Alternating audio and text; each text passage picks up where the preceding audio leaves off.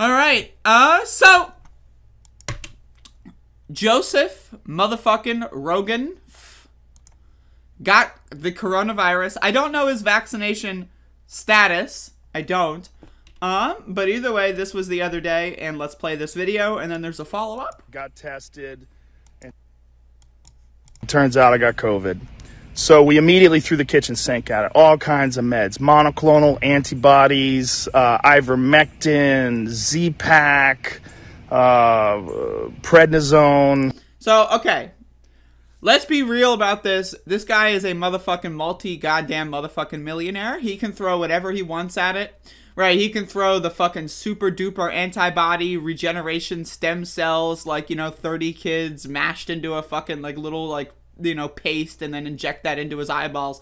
Right, he can do everything he wants because he's a rich motherfucker. Right, and also, we need to really start talking about ivermectin in dosages. There are a bunch of stupid-ass motherfuckers out there going to the fucking, like, you know, tractor supply store, grabbing some ivermectin paste, and then overdosing on it because it's for horses, right?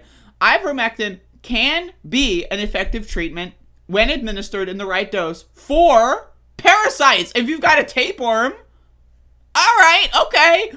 I don't know if Joe Rogan has a tapeworm, but when you go out there and say, yeah, I took some ivermectin, and you got an audience of a bunch of stupid fuck right-wingers, they're going to go out there and they're going to buy horse paste and they're going to overdose and go blind. And that's one of the things that we need to start talking about is the dosages, right? People are like, the human version, quote-unquote, of ivermectin is prescription only, right? So you can't go to the fucking CVS and go, oh, I'm going to get some ivermectin. No! You want to know why? Because it's prescription only, because people will kill themselves on it if they don't know what the fuck they're doing. So a doctor needs to supervise them.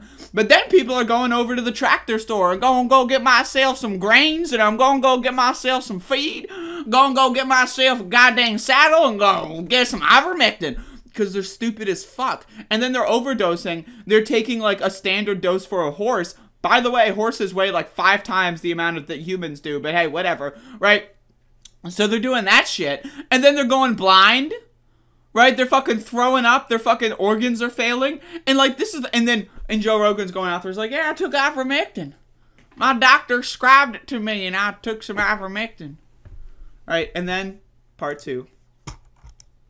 Hello, friends.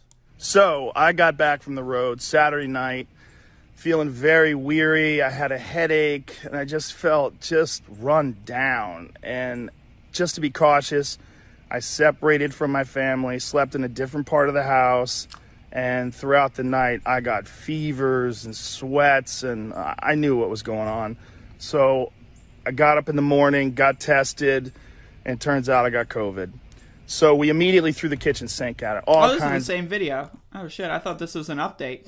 Either way, I was lied to. Someone said that there was an update because it was posted today. But either way, Joe Rogan is out there talking about taking ivermectin as if, right, like there's not like a giant conspiracy theory around it. And that's my problem. Like if I were to go out there and said, yeah, I got prescribed ivermectin, like let's say I'm Jimmy Dore and I've got like a fucking spinal disease or some shit, right?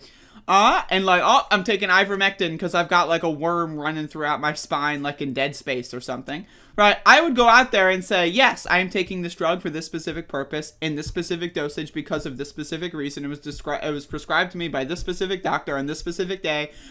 I wouldn't say, yeah, I'm taking ivermectin when I've got like a fucking audience of impressionable dullards that are gonna go out to the fucking tractor supply and grab some fucking horse paste.